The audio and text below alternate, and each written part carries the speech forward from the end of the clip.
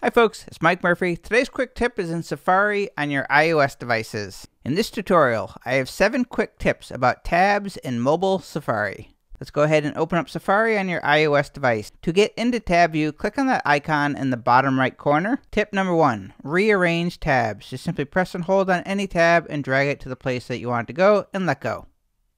Tip number 2, close a tab. Simply press on the X in the upper left corner. That will close out a tab.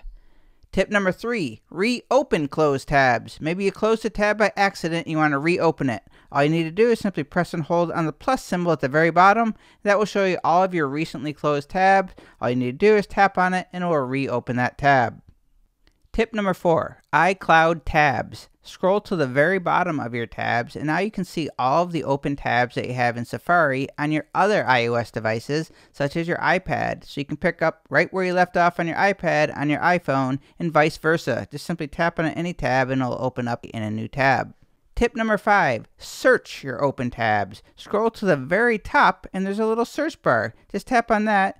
Maybe you want to type in Amazon, and now it'll show you all of your open Amazon tabs. Tip number 6, rotate your phone for an easier view of all your tabs. You can scroll through them. If you scroll to the very bottom, you'll see your open iOS tabs. And if you look in the upper left, you'll see the search bar for tabs.